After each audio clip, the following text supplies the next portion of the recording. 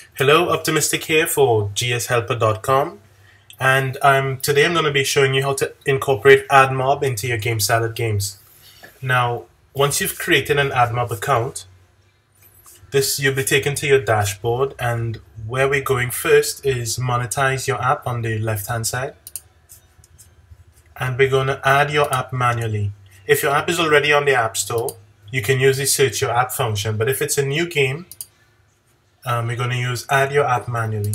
So let's name this game AdMob test game, and we're going to select the iOS platform, add app.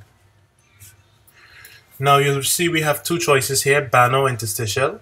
For this tutorial I'm going to choose banner, which means that in your code, your GameSalad project code, you'll need to have just that show banner behavior in your code.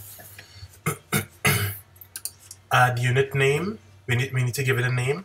I will just put iOS banner for now and save.